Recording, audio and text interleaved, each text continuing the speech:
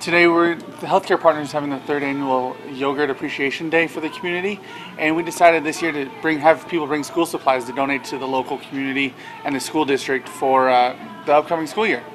This is the third annual event that you guys have had here at I Love Yogurt. Tell me why it's kind of something that you guys are interested in doing. Because it helps the community, and it's just, we'd like to be involved with the community and help in any way we can.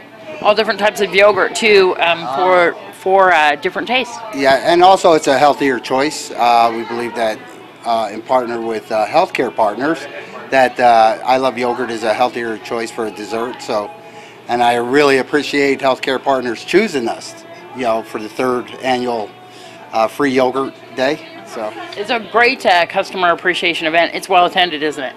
Very well attended. We usually average anywhere between 75 to 100 people that come down from the community. It's great. We have the seniors that come from the senior center, people come from the school district, and it's been fun. So you also doing the school supply drive. Can people donate at after this event, or how can they do that? You're more than welcome to donate after this event and come to one of our clinics to drop off school supplies. We will be taking them and bringing them to the back to school health fair for Desert View Hospital back in July 19th. We'll also have a couple extra goodies there for the kids.